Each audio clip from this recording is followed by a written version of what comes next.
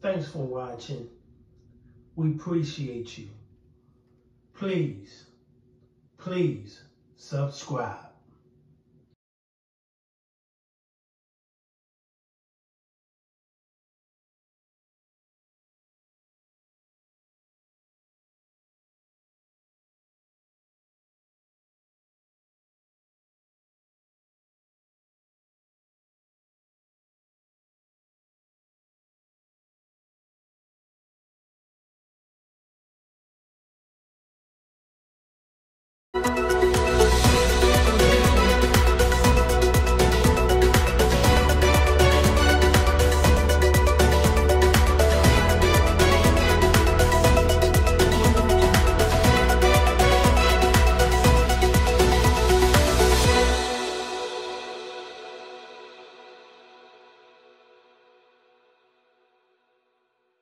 Their lives are going to be changed forever. Their parents' lives are going to be changed forever.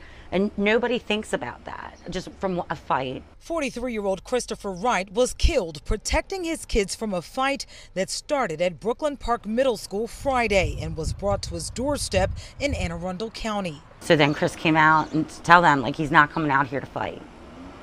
And they had threatened at one point to come in and get him.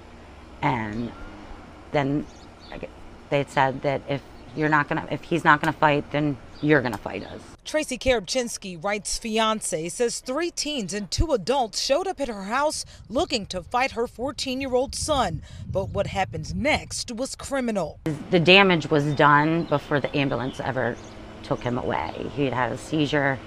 It was done. There was nothing that the hospital could do. I'll never forget the sounds. I'll never forget the noises my nephews made when we had to tell them he was gone. Wright was taken to shock trauma Friday and pronounced dead Saturday from a traumatic brain injury.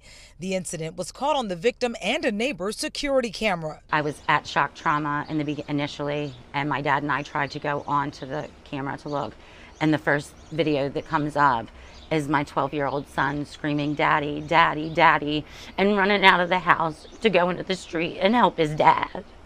And I couldn't watch anymore after that. I just couldn't.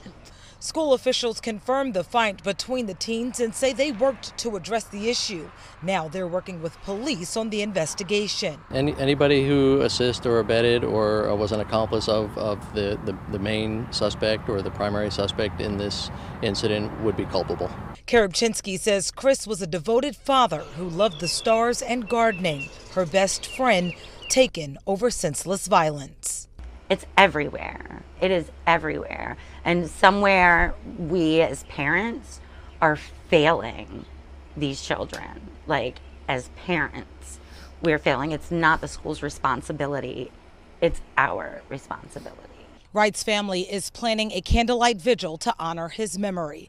In Anne Arundel County, I'm Janine Donaldson for WBAL TV 11 News.